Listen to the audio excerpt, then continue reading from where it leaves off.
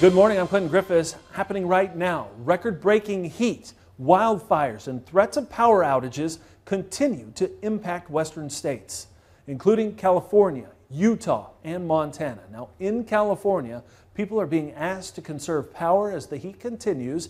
10 cities in the Golden State setting all-time high temperature records earlier this week.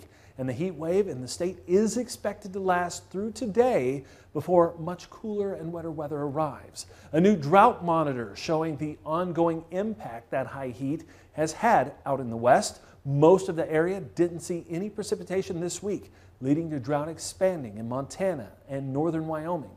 68% of the west is now in a drought. And it's not just power, but people in California are being asked to cut back on water use.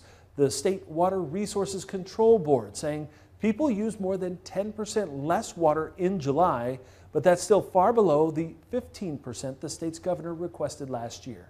Ag Day's Michelle Rook reports on how this is impacting farmers in the state as key reservoirs used for irrigation continue to dry up.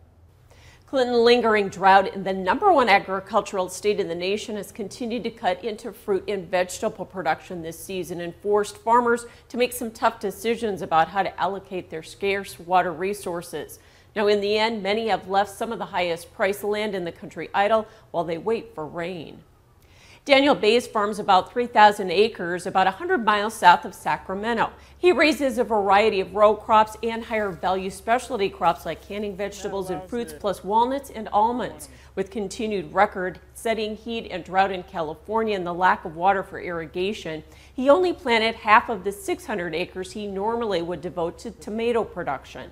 The price is up on tomatoes, so it'd be a good crop to grow this year. We just didn't have the water available for him. Instead, he left those acres fallow so they could allocate the scarce amount of irrigation water to higher value fruit and nut trees. However, Bays was forced to take 170 acres of high dollar walnut and almond trees out of production early as well this year. Just with what their production history had been, what our input costs were going to be, and being short on water, we made the decision to pull those orchards out early.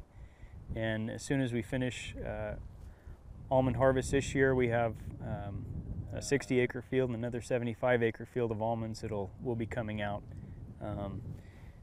Bays says the trees in his orchard usually take about 7 to 8 years before they are producing enough to start paying back on their investment, and their lifespan is typically about 25 to 30 years. So to lose that long-term investment is a tough financial hit that will cost him for seasons to come.